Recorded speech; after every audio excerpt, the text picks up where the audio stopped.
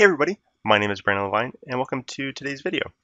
Today we're going to learn how we can install a new service pack into our AEM instance. Currently, let me go to my system overview tab to look at the version that I'm currently running. I'm running 6.5.2 and the newest version or newest service pack I can actually download is 6.5.5 and that was released a few days ago when I'm recording this video. So let's go learn how we can download that package from the package share and install it through Package Manager. So in order to navigate to package share, I'm going to click on my make sure I'm clicked on my tool section, and we're going to go down to deployment, and from here we can click on package share. Now when you click on package share, it's going to open up the sign-in portal where you just need an Adobe ID to sign in to the package share. Now I've already signed in, so I'm going to go over to that tab, and this is what package share looks like. In order to find, the service pack for your current version of AEM, I'd recommend simply just typing in, which version you're running. So not the full version, but maybe the 6.5 or 6.4 version you're running. So I'm just type in 6.5 and see what appears. All right, so we have a few packages at the top. We can see we have some AEM Forms add-on packages here. Now, if you want to make sure your Forms instance has the latest package installed, there's actually a dependency, or the package itself needs to make sure, or can only be installed on an instance that's the same version. So we need to make sure we can have the AEM service pack installed first, which will get us up to that 6.5.5 instance before we can install something like a AEM Forms add-on that is also for the same version. So we need to install the service pack first, and then we're taking the service pack. We can look at details of it. If there were any screenshots, I don't think there will be, or any assets, we could look at it.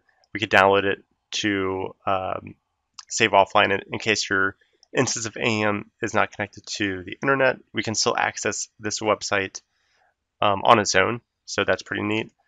But we can see a description of it, but we're kind of focused on the download of it. We could also read the EULA if we wanted to. So I'm just going to click on download. Read through this, click accept, and we'll click OK. So it's going to take a second to download, and once it's downloaded, we will then install it.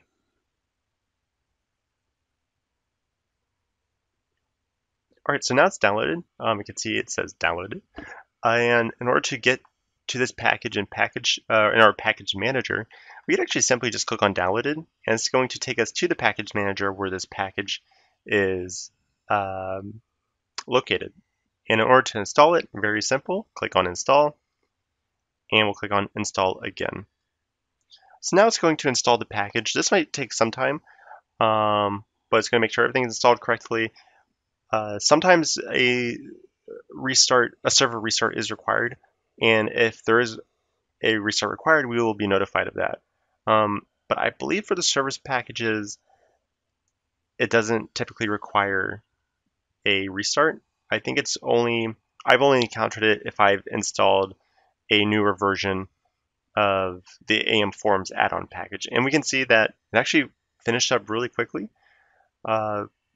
The install is complete, but of course it can't.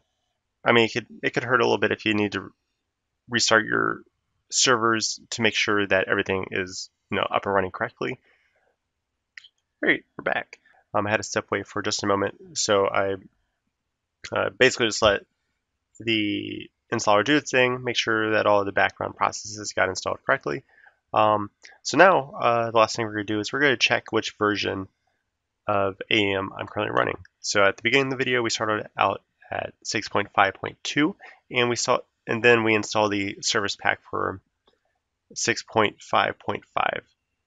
So we'll go back to system overview, and we can see that we are currently running 6.5.5. So that's telling us that we are running that version, the newest version of AEM. So thank you guys for watching today's video.